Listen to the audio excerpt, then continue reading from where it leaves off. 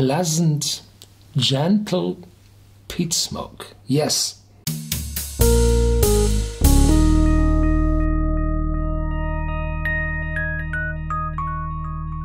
Welcome to Whisky.com, where fine spirits meet. My name is Horst Lüning. I'm the master taster of Whisky.com, and today we have a special bottling of the Tomintoul whiskey distillery, and it's called the Peaty Tang.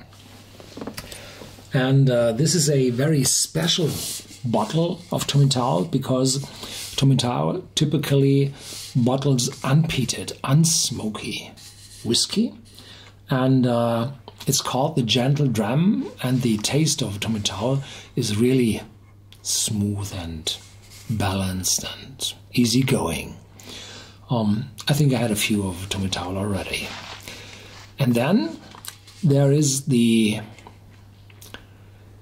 peaty, the smoky side of Tomintoul, and they are typically bottled under the name of Old Belantron.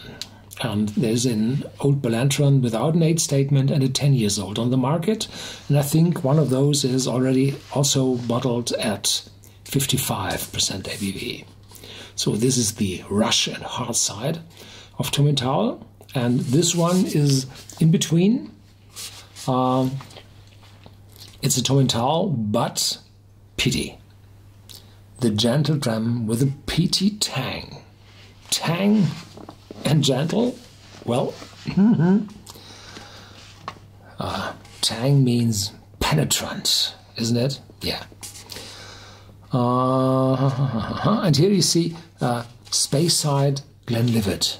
So this is the old times when Glenlivet, the valley of the River Livet, gave the name to the Glenlivet distillery, and this famous distillery spread its name around the valley of the Livet, and everybody liked to add Glenlivet to its name. So there you find Speyside Glenlivet.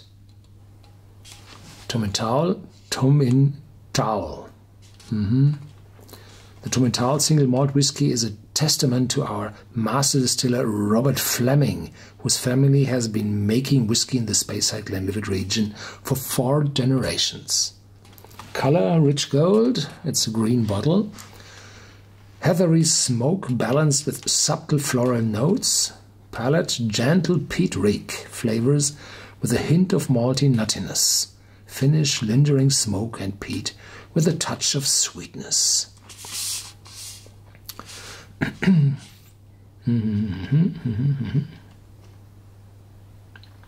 After years of searching for the purest natural water in Scotland, we discovered the Belantron spring. From this, the Old Belantron received its name.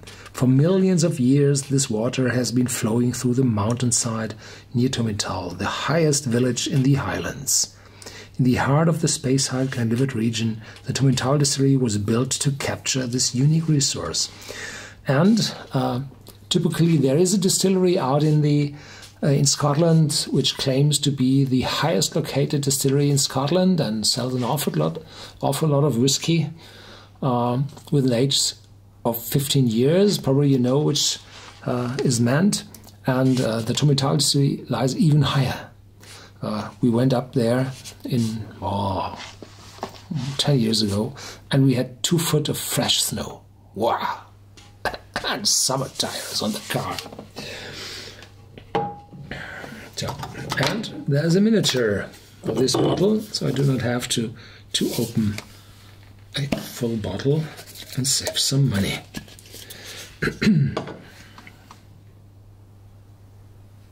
Yeah, the same is written on 40% ABV.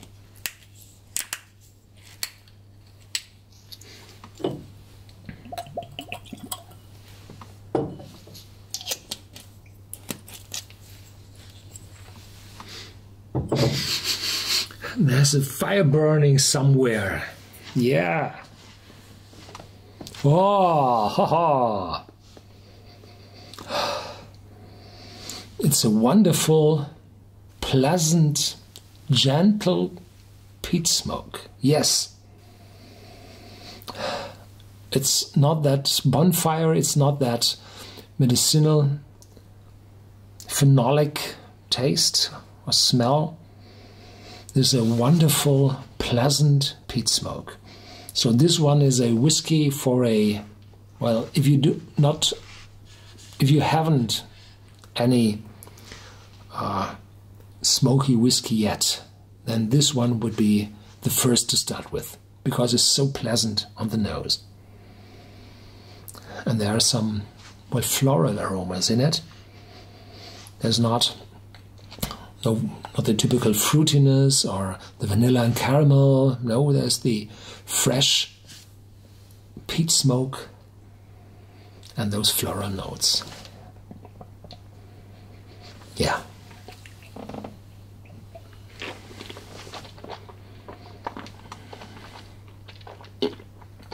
Mm-hmm.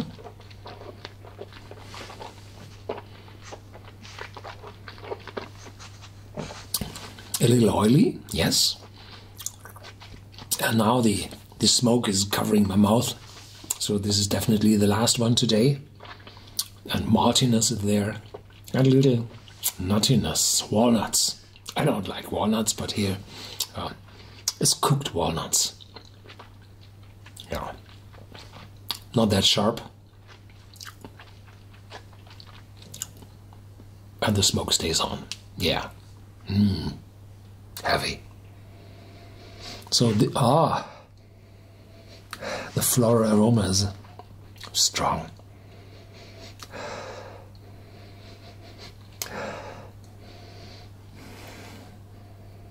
There's a professor who investigated the olfactory behavior of our brain.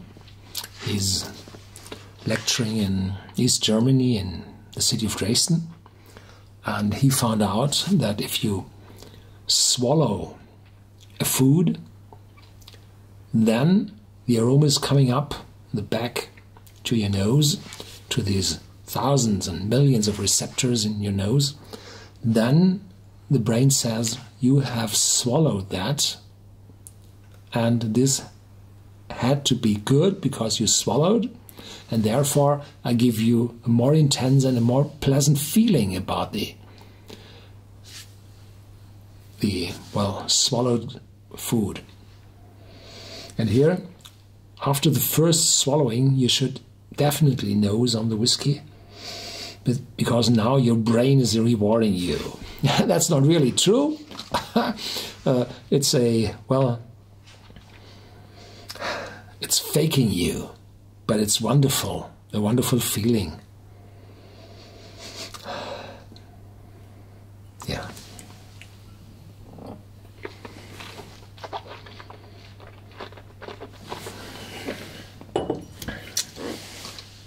How much peat is in it?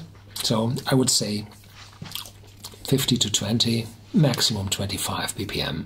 So it's not that intense as the whiskey is on Islay, but it's definitely more than other slightly peated whiskies in the islands. Thank you for watching. Stay tuned. There's more to come, and feel free to share this video.